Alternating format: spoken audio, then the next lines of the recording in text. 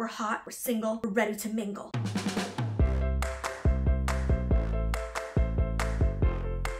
You know what, Neve? It's time to get rid of this pillow. Staying home is not the new going out. I'm going out in 2020 and I'm finding love this year. Yay for Molly finding love. It's gonna happen. I believe it. Bring it in the universe. Bring it to me.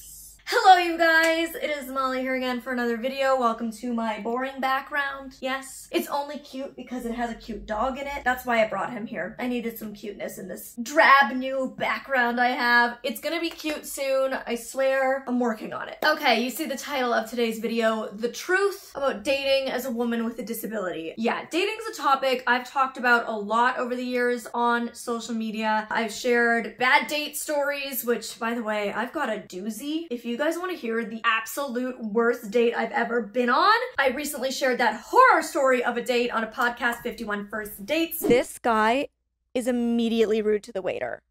That's a red flag. That's not yellow, that is bright red. That's, I can't stand.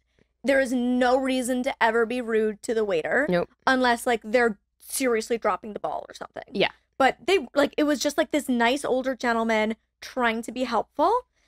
And guess what?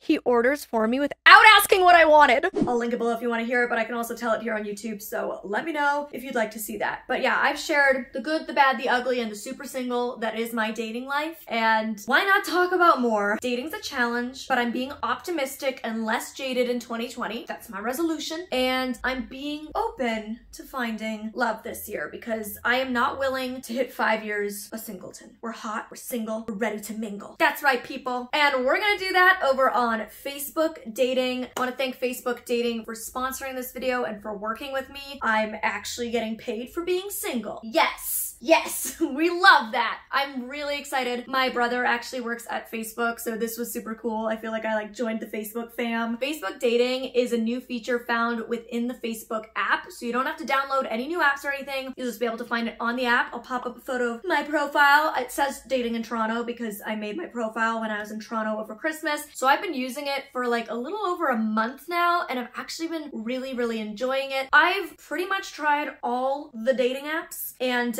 have thus far not had much luck. Clearly, that's why I'm single, but I've mainly not had much luck because there's only one dating app currently in existence that's even kind of accessible. And that's been really frustrating for me because so many of my friends have been like, yeah, I found my boyfriend or my girlfriend on a dating app. And I'm like, well, I only have one that I can use and it's not even like fully accessible. So when Facebook reached out and let me know that they were starting Facebook Dating and wanted to work with me on it, obviously, of course, at first I was like, is it accessible? But I know the commitment Facebook has always had to accessibility, so I figured it would be, and I was right when I tried it out. It is by far the most accessible dating app I've ever tried. It's the only dating app that I've been able to set up from the very beginning 100% on my own. I built my own profile, I started swiping, I had conversations, everything entirely on my own without help, so that was really exciting for me. So thank you, Facebook Dating, for being accessible for us disability queens. We love you. Facebook Dating also has a lot of really unique features that I've never seen or heard of on any other dating app. I can tell that they put a lot of work into thinking of how this could be unique, fun, safe space for everyone. One thing that I really appreciate as somebody with a lot of friends in the LGBTQ+ community is they have a lot of different gender identities that you can select, which is super cool. I also love this feature called Secret Crush. So if you use Facebook Dating, none of your Facebook friends will see that you're using it. It also won't show you any of your Facebook friends, which is good. So awkward when you're swiping, you're like, ooh, I know that person. We work together. So it's not gonna show you anybody that's on your Facebook profile, and you can actually submit names of people that you also don't want to see your profile. So that's super cool. But if you put the name of somebody into Secret Crush,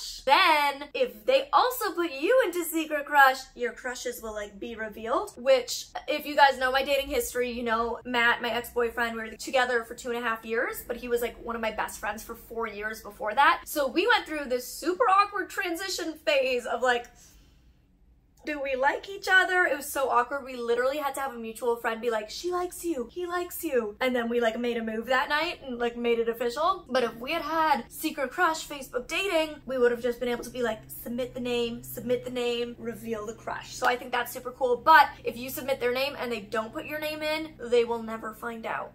So I think that's a really fun feature. You can also put like religion, height, all of these different things to really hone in on your right match. And another thing I think is really cool is it bases it off the pages that you like, the events you're going to on Facebook. So it really uses the existing information on your Facebook profile to make sure it's showing you the right people. So it's not just like, oh, they're 5 miles or 5 kilometers away from you. It really is like, hey, they both like Ed Sheeran, they're both vegans, and they're both going to this event at the beach on Saturday. So they might like each other. So I think that's really fun. But safety is kind of my #1 priority, and that's ultimately the thing I kind of want to talk about in this like truth about dating as a woman with a disability video, because safety is my #1 concern and my #1 issue and my #1 fear when it comes to dating as a female with a disability. And so the feature that excited me the most and that I'm like shocked nobody else has ever done before is their safety features. So the one that really caught my attention the most is that you can share your live location with somebody through Facebook Messenger. So I could like send my best friend Paige or my brother Brady my location and who I'm with through Facebook Messenger from Facebook Dating. And I can also send them like where I'm going on the date ahead of time, stuff like that. So a lot of information can be shared. You select who you're sharing it with and when you're sharing it, so it keeps you really safe, and those that love you will know exactly where you are in case you need help. So that was something that I really loved and appreciated, because it is, like I said, my biggest concern, and I think it's a lot of people's biggest concern when it comes to dating. So a lot of people have this idea that dating through an app is less safe than meeting somebody and dating in traditional means, and I don't necessarily feel like that's true. As a modern woman who does most of my dating over the last 4.5 years as a singleton through dating apps, I've never really felt like it's less safe, and maybe it's just because of the precautions that I take or the experiences that I've had meeting people in real life. But as a blind woman, if I meet you at a bar,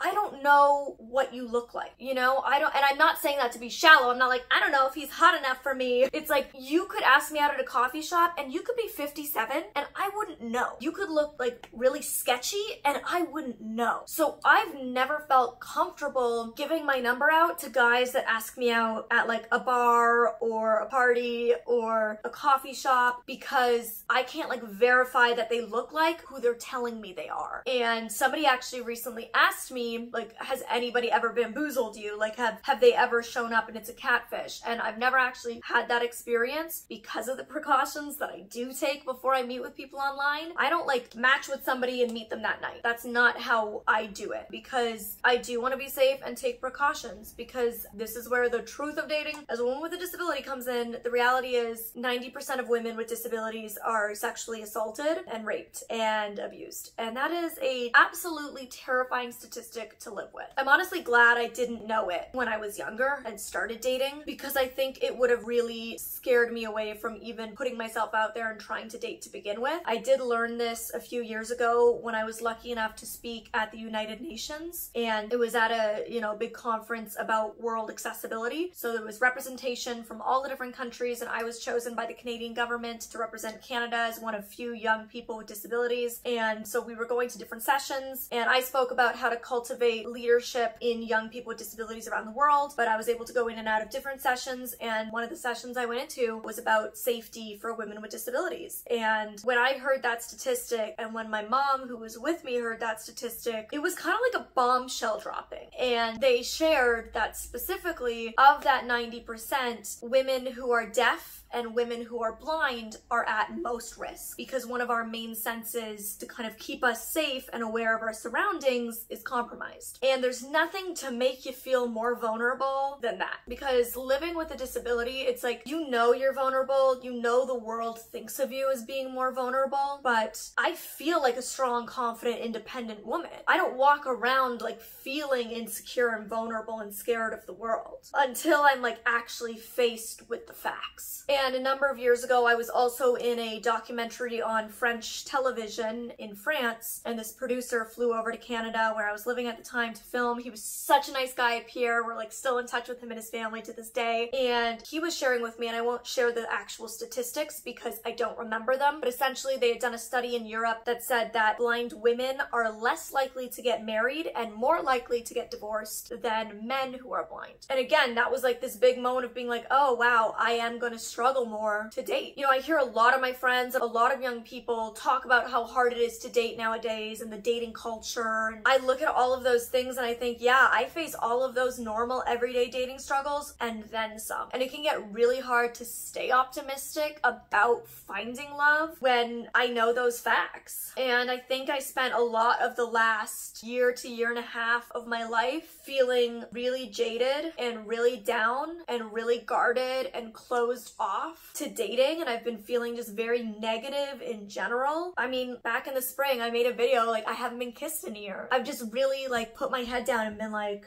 it's just not gonna happen for me because I know those facts and because I know how hard it is for everyone. But I'm trying really hard now to be open and optimistic and positive in 2020 about love while being safe and smart about dating. So one thing that makes me feel safe is, of course, Gala. Having a 95-pound, yeah, he's gained a bit of weight. We're working on it, don't worry. He's on a post-Christmas diet. His resolution is to lose a few in 2020. It's okay. We love your curves. But having Gala, it makes me feel a heck of a lot safer, and honestly, I wouldn't go on a date if I had to leave him at home. I wouldn't. Like, if he was sick or something, I would not go on that date. I would not meet a man without Gallop being there. So that's one thing that as a disabled woman makes me feel a lot safer in life, but especially when it comes to dating, because I feel like ain't nobody gonna mess with me with him by my side. And let me tell you, if anybody tried, he would be right there to make sure they did not get very far. So that's one thing, and that's, I mean, one of many reasons I have a guide dog. Another thing that makes me feel safe is doing like a lot of as much research and vetting of the guy as I can before I meet him. If we have any mutual friends, I reach out to them like, hey, what's this guy like? I saw that you also have him on Facebook, or like, tell me about him. Another thing that my mom and I do, or a friend and me, like whoever's with me at the time, I'll actually have them like sneaky be there. So for example, some things that I've done is like, if I was with my assistant at the time, my assistant and I like both walked down out of my apartment at the same time, but maybe she'd be like 10 steps or like 5 steps ahead of me, and she'd kind of like look back and be like, yeah, he looks like the photos, and like keep walking past him, and then I'd be like, hi, Jonathan. So she'd give me the like go ahead, like, yeah, it's the right person. Or I've had my mom, like if we were meeting at a Starbucks, I've had my mom sitting at the opposite side of the Starbucks and like sees him as he comes up, and she'll text me and be like, yes, it's the right guy. So those are some things that I do that guys don't know about. They would be like totally unaware, but it makes me feel a lot more safe and secure, and that way I'll never get bamboozled. Another thing that I do, which you'll see from the screenshot I showed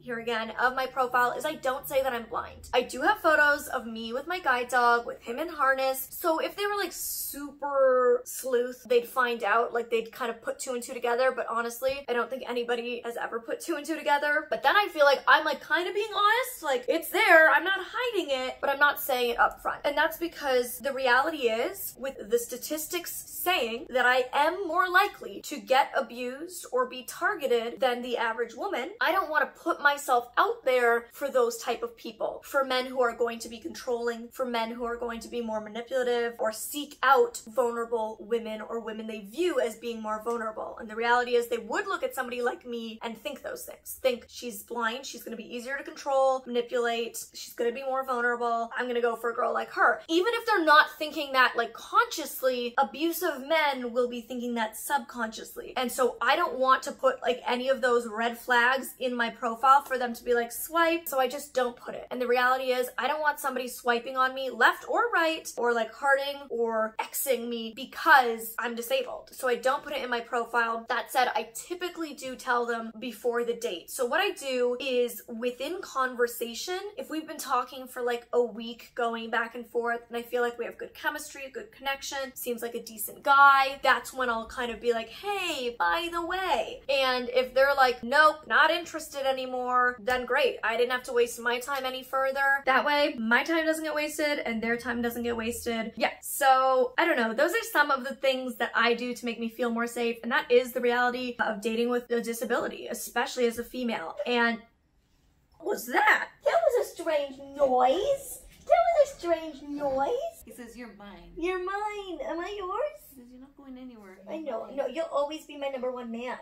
Always. Oh, that's another thing. He's gotta like dogs, because this is a buy one, get one free kind of situation, and that ain't about to change anytime soon. So liking a dog is definitely a prerequisite to dating me. Yeah, So that's kind of some of the stuff I wanted to share with you today. I know it was super rambly and just word vomit, but that's just a typically Molly kind of way to do it. So I hope you guys maybe learned something new. I think as scary as those statistics are to know, and as much as I've let them fill me with like self-doubt and negativity in the past, I'm glad I know them, because it does make me more aware of being safe and the steps and precautions that I should take and that I think other women should take. So I hope this kind of helped you become a little bit more aware. I hope you enjoyed this video, and definitely check out Facebook dating on your Facebook app. I actually got an Instagram comment on a photo that I posted recently from somebody who said that they actually found their boyfriend on Facebook dating a couple months ago and have never been happier, and that gave me a lot of hope. We are all gonna find love in 2020. All right, I love you guys so very much. Let me know what other videos you want to see from me in the future, and I'll see you next time.